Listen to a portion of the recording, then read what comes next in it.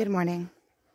So I'm out on a hike and I've been kind of protecting my energy this morning because there's so much coming through energetically that I want to be able to I wanted to be able to give myself space to solidify it into words to where it comes out, because it keeps coming together and keeps coming together.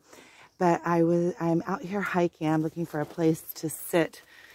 There's a lot of people out in nature today, so I'm trying to find a place to sit that is kind of private. So I've come up on this side of this mountain here.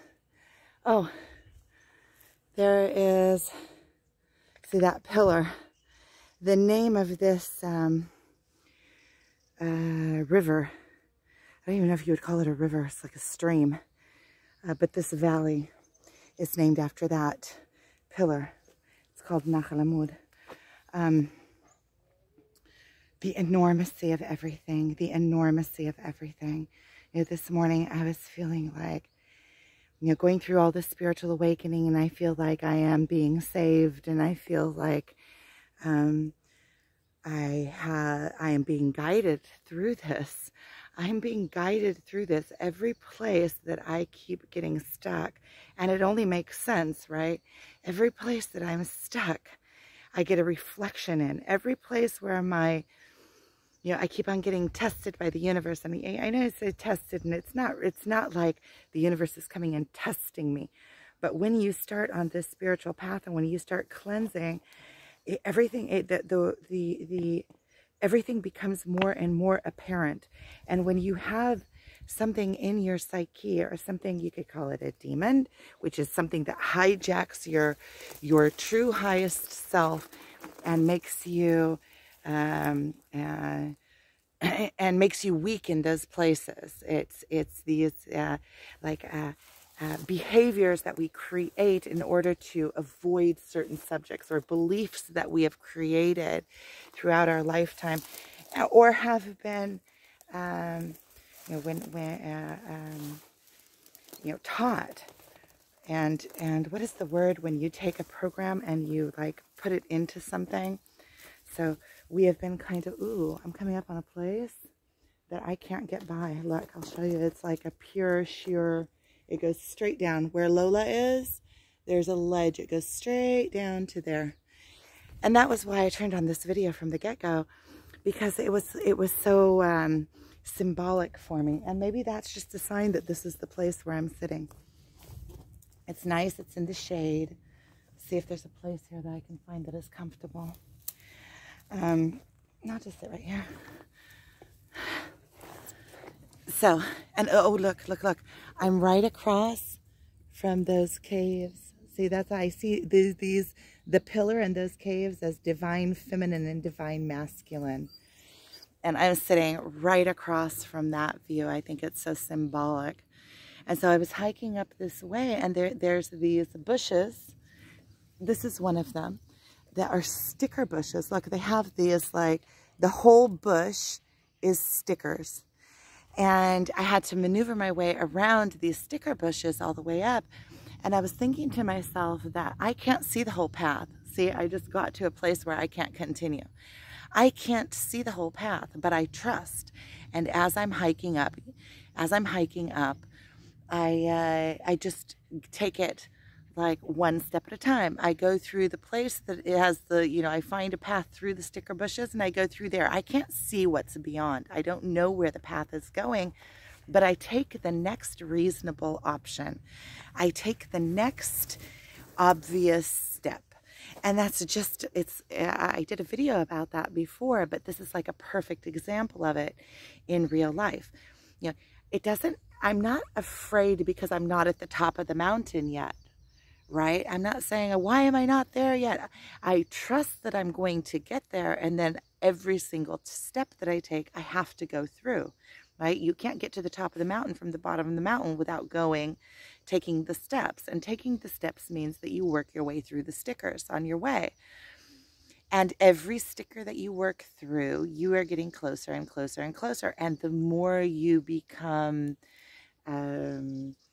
aware of the stickers, and the more that you maneuver them easily, because you already have experience on how to take the branch and move it, or there's a certain amount of stickers that you can just walk through and just allow them to scratch you a little bit. So slowly you become like the master of the stickers as you're climbing up the mountain, getting to the top. You know where you're going. You don't know exactly what it is to be there, but you know that that's where you want to go. And you know that there is, from up there, you can see everything. From the top, you can see all the way down to the bottom of the valley where you came from. So isn't that symbolic?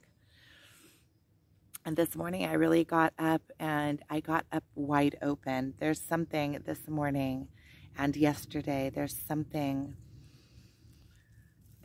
portals open. I can feel it. And this morning I woke up with like this realization of the enormity of it.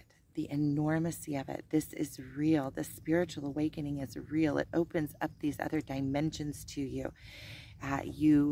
You all of a sudden see we're connected to everything. When you start seeing that we are of God, we are connected. You could call it the universe, you could call it the one, you could call it the all divine, the everything. You could call it nature. You could call it. It doesn't matter what you call it. I realize that God has like this. It's already the word is already so archetype.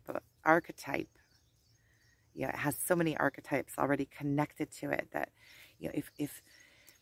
because when you get to the stage, you can see it, and then you see what Jesus was talking about, what Yeshua was talking about when he was leading people back to righteousness. He was leading people into a spiritual awakening. He was leading people back to understanding that we are all one, we are all connected. And when you start seeing the enormity of this, first of all, you see the proof of it in every single place. And part of me, like this morning, I wanted to get up and I wanted to how do you get the message out? How, scream to the heavens, how do you get this message out? The enormity of it. And then I started feeling so blessed and so graced and so overwhelmed. And then I started feeling well, the enormity of this is here. That's how, that it is so enormous that I am everything, but I am nothing also at the same time. And I feel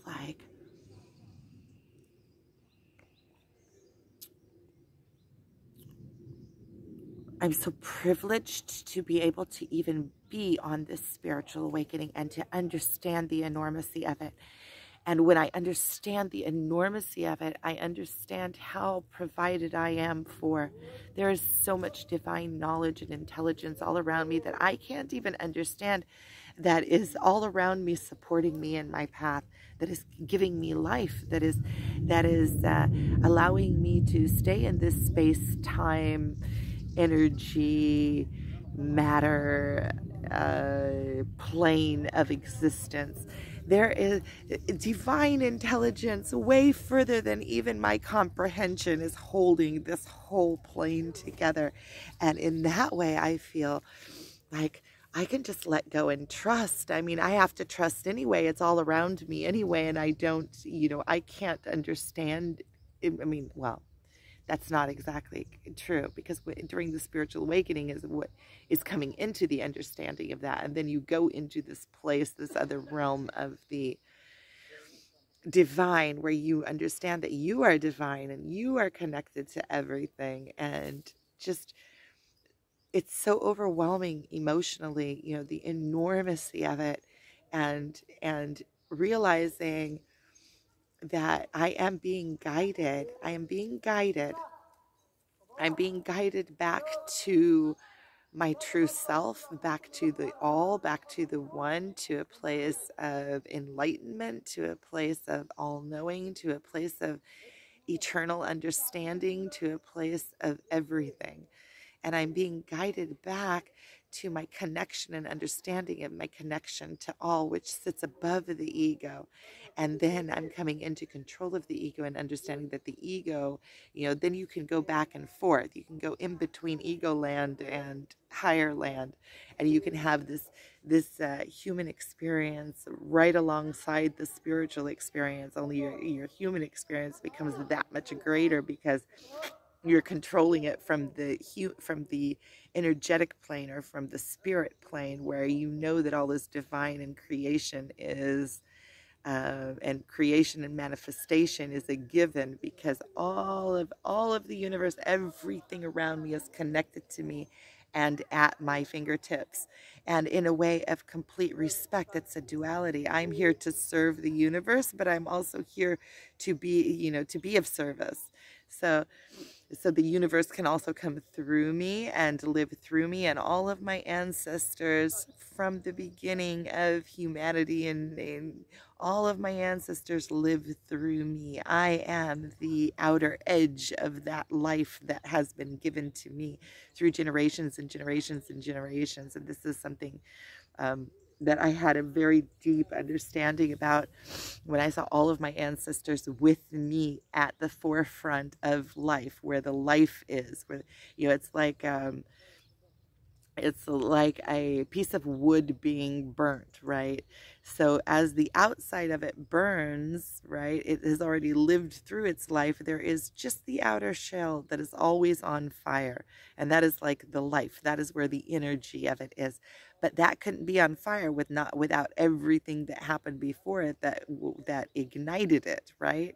And so all of everything that happened before it is coming in, has moved into my life force. So all of the generations that have come before me are in my life force, and I can bring them forward. This is something that my twin was also talking to me about. I had a very deep realization about this, and he added to it in a way of saying, in a way of understanding that you have all that power in you to bring forward when you can call on all of your, and when you call on them, they hear you and they come forward and they are of service. All of the forefathers and all of the life that has come through you through the generations. And so you have added power to power.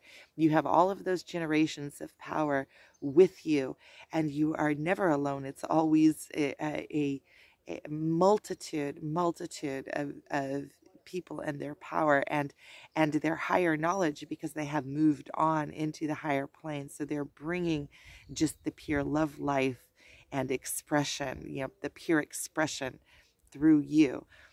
And so it's also giving the generations the due respect. And it not only, when you give the generations the due respect, you also understand and are able to fully appreciate this life that you are living, and you are also living it for them, because as you create your life and the person that you are and the legacy that you create, it reflects backwards from where you came from.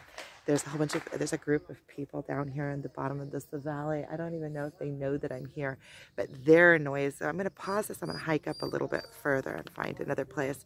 Also going to bring this back to the point that I was going to make, which is the being saved and Messiah. We're going to talk about Messiah a little bit. So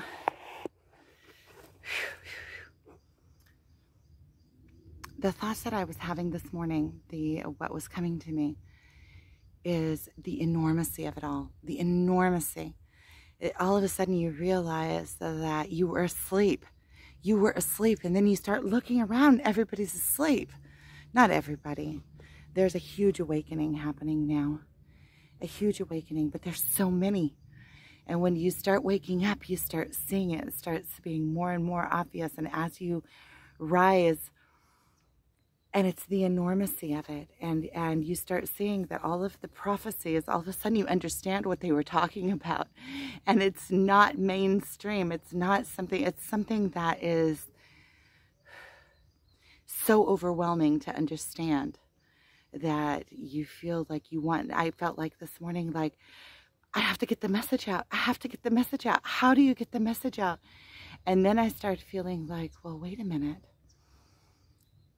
The message is so enormous and you are so small next to it that the message will find its way out. And I am in allowance, allowing the message to flow through me. And then I started realizing, you know, that I am a witness. I am not only a witness, I'm trying to get my jacket off. It's like, it's starting to get hot. Probably also from hiking, but also it's warming up a little bit. It's nice weather. And I started realizing that as I'm going through this, becoming a witness and becoming a storyteller, telling the story of it, which is what I'm doing here, is you know, bringing it into words, is doing, it's not only helping me, see, it's a paradox, it's not only helping me understand, but it's also bringing my witnessing of it outward. It's allowing the story to be told through me. And in that way, I feel like I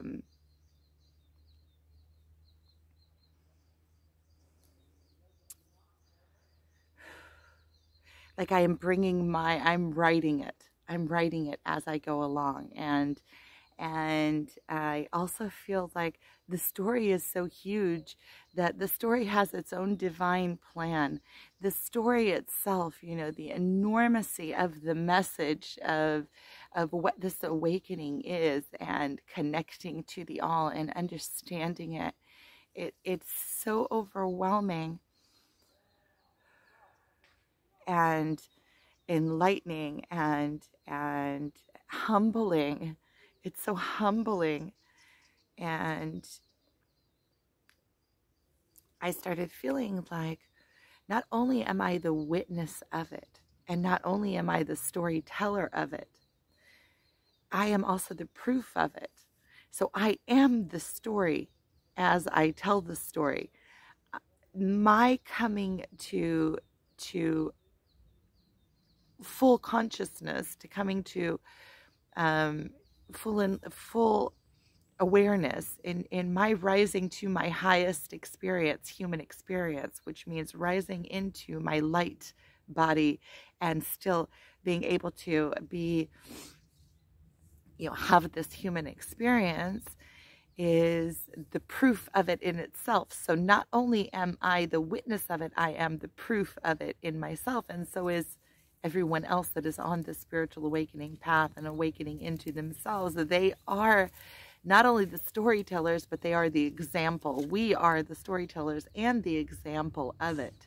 We show the proof of it within ourselves, just within our being, just within ourselves, coming back to our full true nature and the calmness of coming into our calmness and into full self-mastery.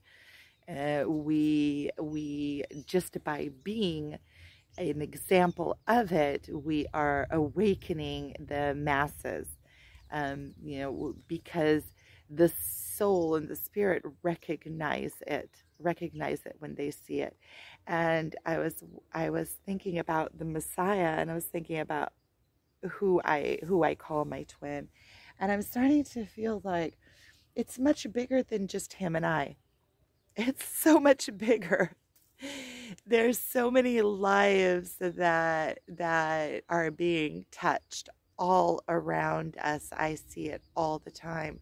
There is so much more to this than just that. I see him. Yeah, there doesn't have to be any kind of ownership over it. I see him as he is reflecting me back to me, because what is the Messiah? Messiah is the Savior. What does the Savior mean? It means, how do you save souls? You save souls by showing them the path to their own enlightenment, right? You can't go inside of somebody and do the work for them, but you can be a pure and clean reflection. If you have purified yourself, then you are back to the core level. So anything that you are reflecting out is going to be above the ego.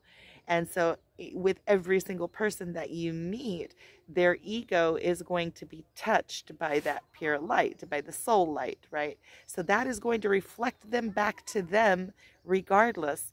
You don't have to do anything. There doesn't have to be purpose in it. I mean, purposefulness. There can be, because when you come to this level, you have the power of reflecting somebody back to themselves by telling them, or by reflecting it to them, which typically is reflecting the purity in that spot, what the purity in that spot looks like, and then whatever is not in the purity within them hits up against that purity, and when something is false, it starts shaking, right? Truth stands in light. Lies don't stand in light. When you bring lies out into the open, they are in the open. So when you are going through life by programming that is false programming that is not aligned with your true self, with the true nature of the being of the all, which the majority of the matrix, there's so much that is not aligned with our pure nature and how we are as a human animal, a human being, just being. And so I started thinking about the enormity of this all. I started thinking, with who I say is my twin, and I've said it before, that I feel like he has done so much work within himself that he shines out that purity, that light, and that light. My son is calling. I'm going to send him a message that I'll call him back. There. Okay. And so when you are in purity, you reflect, you become a reflection for others as well. And the more you purify yourself, the purer of a reflection you can become. And you become what is the Messiah? What does Messiah mean? The actual word in ancient Hebrew, it means the anointed one, the chosen one, the anointed one.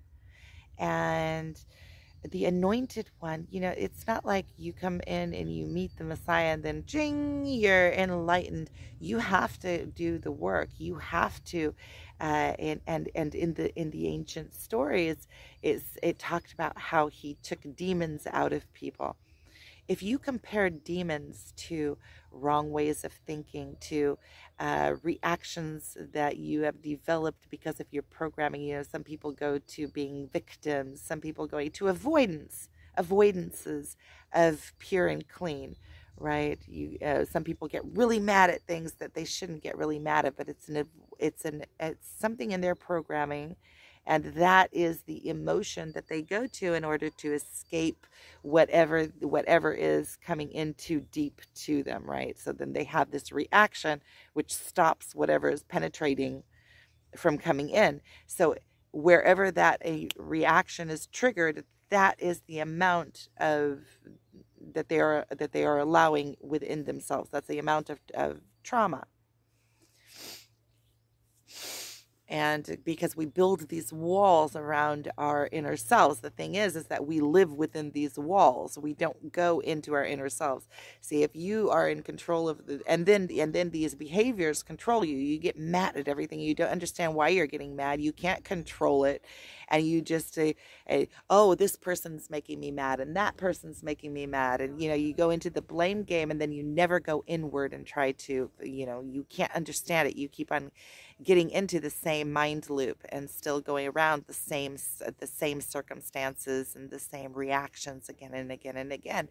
And then when you meet a reflection outwardly that reflects this back to you and you can truly understand it, what I've told my twin before is that people have their protections here, but he's already here before they even know what, he's already way inside.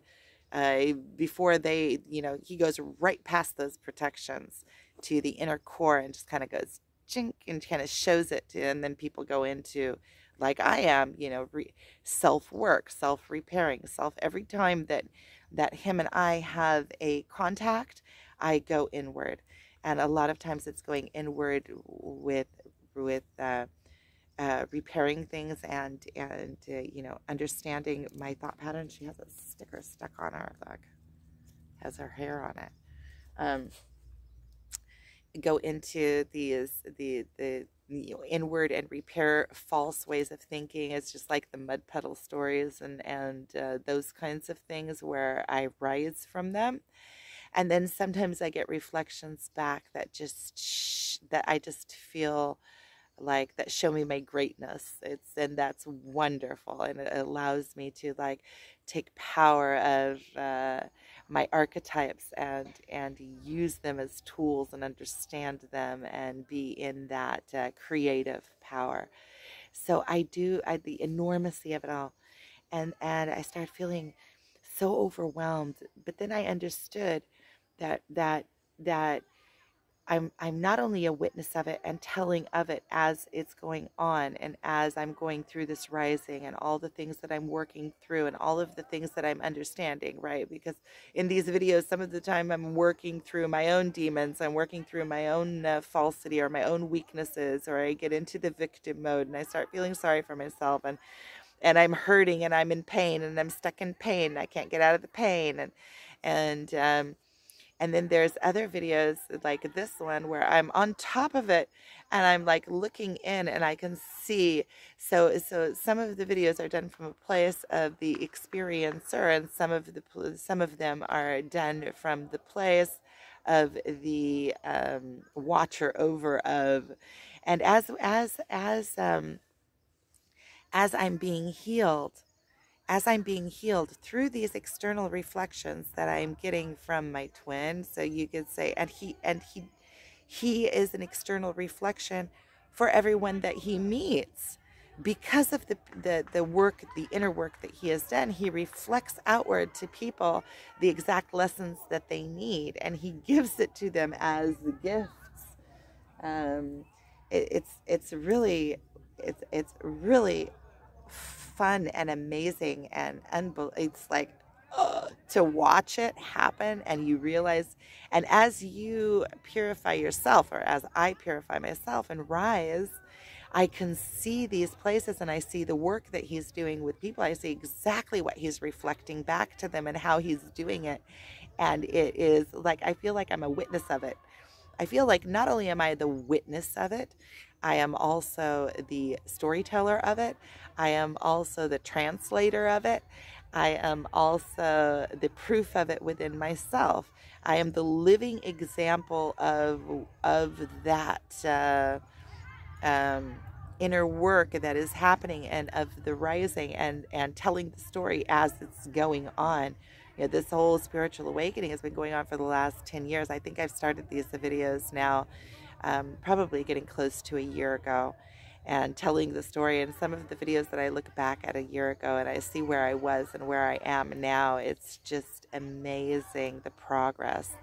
And also, the lessons are deeper and deeper and deeper and deeper.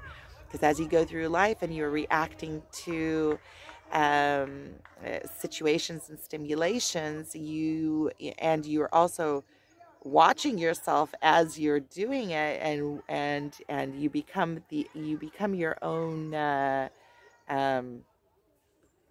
the witness to yourself. You become on top of it. You become the experiencer and the observer at the same time, and then you are in the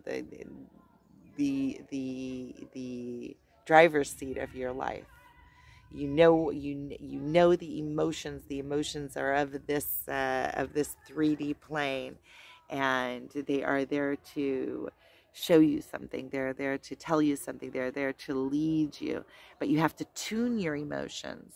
You have to align your emotions. There's like a tuning progress, and it works alongside the mind. So you have to tune your emotions to align them with, so that when they, it's like if you have a car and the tires are turning right, or turned left, or turned in different directions, then when you're steering, it's going to take you might be, it'll take you on the wrong path. You have to tune your emotions to where they are aligned with the universe and with the all, with your internal self.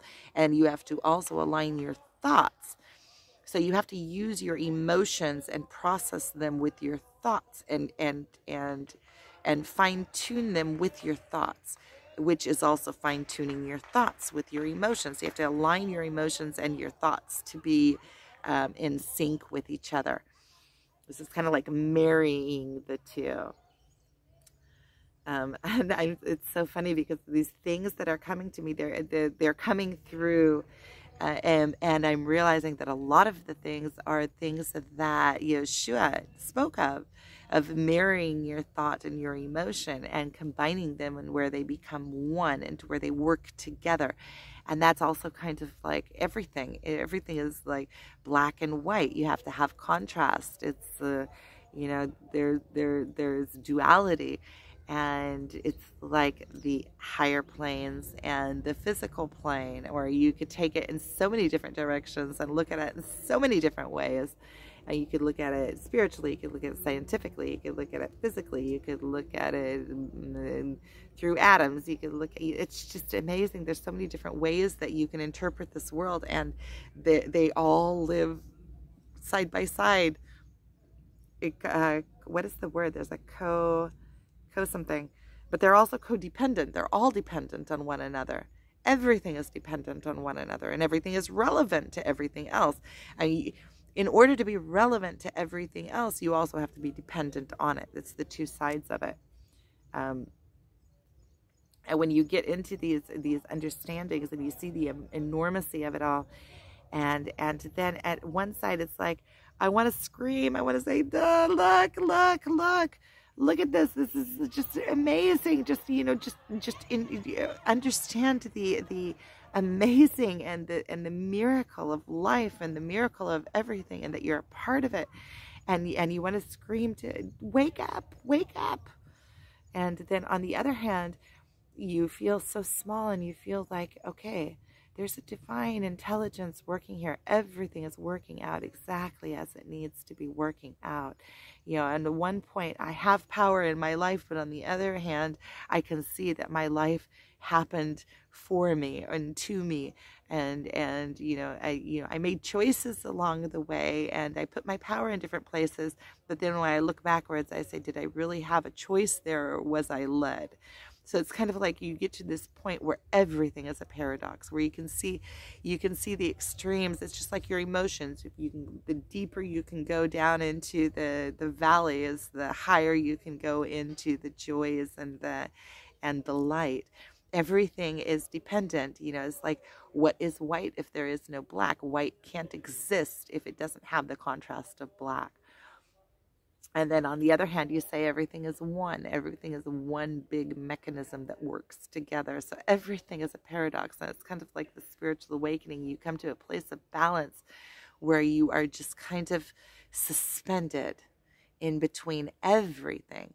It's like if you have the power of it's like if you have the flower of life, and it's like you're sitting in the very middle of it, and you're held there by the magnetism of everything around you. And it has to be perfect magnetism to be able to hold you suspended there. If there's one thing that is not pure, that is not fully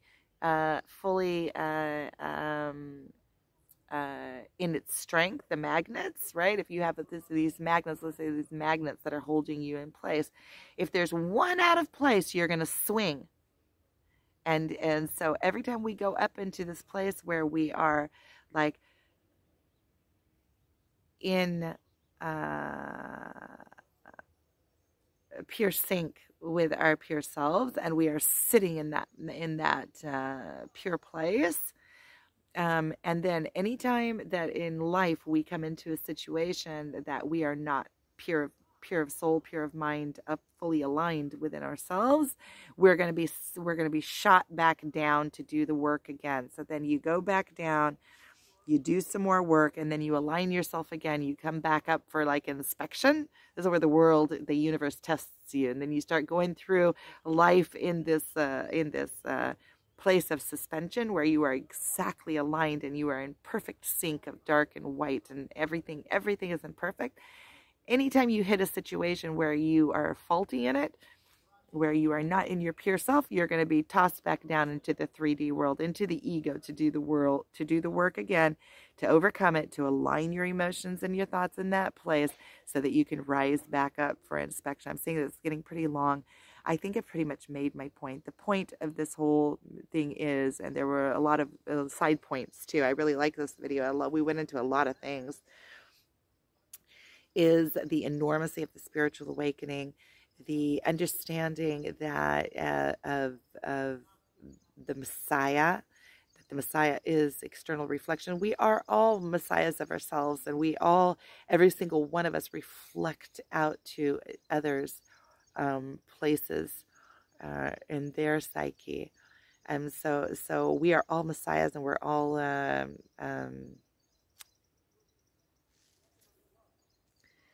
saviors. You know, each of us that are rising in this spiritual awakening, we become in this light, and think what light does. Light shines outwardly. Light is a beacon. People are drawn to light. And so as we rise, and the more we purify ourselves, the more we become an example, and the more that we become saviors, the savior. And